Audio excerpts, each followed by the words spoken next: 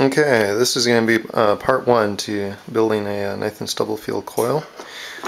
To start with, we have a soft iron core. I got this from Sergeant Welsh. This is 13 millimeters by 15 centimeters. And on this coil, I'm going to go ahead and use polycarbonate end caps.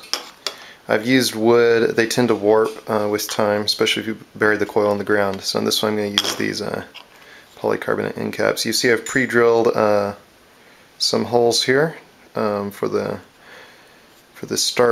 beginning wires, the wires that first begin to wrap around the coil.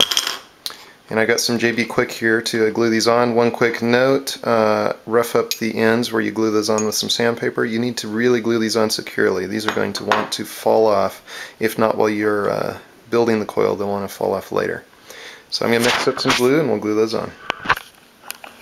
Okay, I've got these securely glued on here, and so the next step is we need to insulate this central soft iron core from the wires, especially from the iron wire that's going to be running directly on top of it. So I'm just going to use some black electrical tape for that. You could use cotton, you could use masking tape.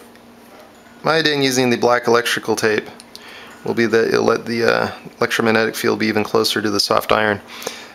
It's real important that you get right up into the edges on every layer of cotton, anything that you tape, because that iron wire will always want to sneak over there and rest on top of the soft iron and can short it out. So you'll see as we go through this build process that probably the toughest thing is just keeping all the layers from shorting out on the layer just below. So I've come up, after building quite a few of these little guys, I've come up with some ways to do that work well for me. I'm sure you all may even come up with something better out there, but I will go ahead and do it the way I've been doing it for the sake of this video.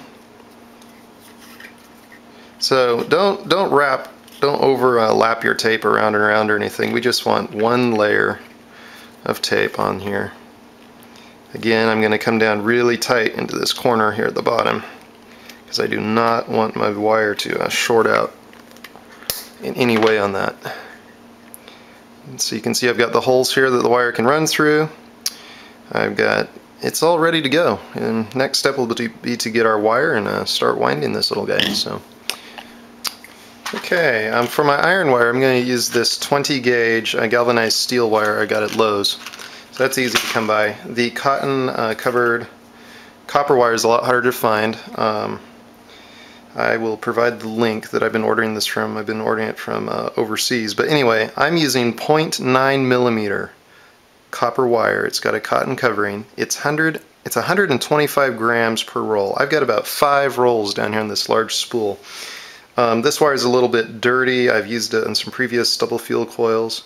I had to take it apart to make this how to make a Stubblefield coil video. So this is going to be interesting. You can see it's frayed here in a few places.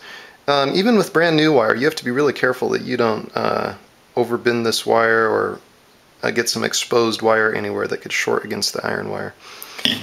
So anyway, we'll start our first winding of wires on this coil.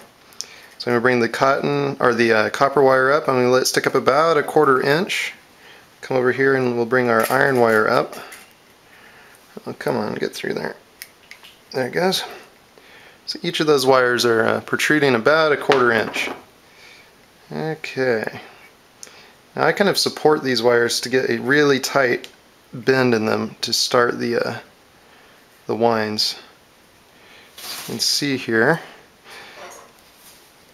We're coming around. Now I like to kind of establish early on which is going to go on top and bottom. I'm going to have the on this first wind here, you'll see that the cotton, I hope you can see that the cotton covered cotton wire is on the top, and I've got the steel wire on the bottom.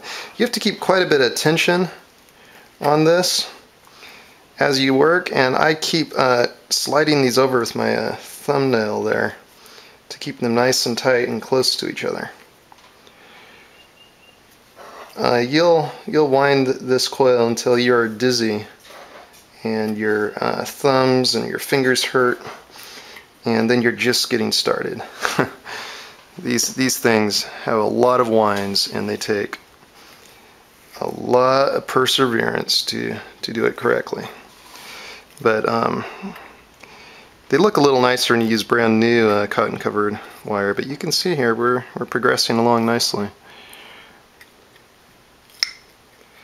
Okay, I'm going to turn the camera off here, and I'll turn it back on as I get down toward the end. Okay, we're almost to the middle way here. I just wanted to start the camera and point out one thing that's terribly important throughout the winding process, is that you keep tightening up these winds so you don't get any separation or big loose areas.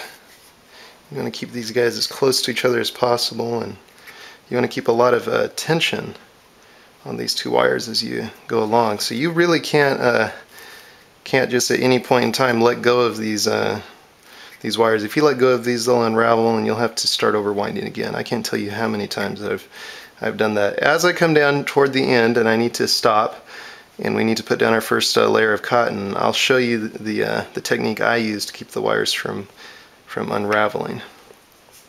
So anyway, I'll turn the camera off and continue on with this. Okay, I just want to point out one thing. This roll of cotton covered copper wire here is an old roll that I've used on previous coils, and I see here that I have a spot where I spliced it. To do that, I just took my soldering iron and soldered it together. I then took some masking tape and I put it around that splice. Anyway, I've already done that, so I'm not going to redo it. That's just to insulate it from the iron wire adjacent to it. Now, these splices always cause some grief because they always throw off the rest of the wires just a little bit. So obviously you want to keep those to a minimum. And I go ahead and keep everything tight around the splice. And then on the next layer of winds, when we come back over, we just have to go on either side of it one more time, and then we can go back to our normal winding. You can see here the little bump on the next layer. I'll show you when we get to it. But we'll go on this side of it and this side of it, and then they'll essentially make it level for the layer on top of that. It would be nice if we could get this cotton-covered copper wire in nice long spools, and I'm sure at some point we will find a source for that. But currently, we have these smaller spools, and because of that I have splices that will show up in this winding process. I may even have to splice the iron wire. I've got 175 feet on each of these rolls, and I think we'll go well past that. So anyway, just wanted to point that out.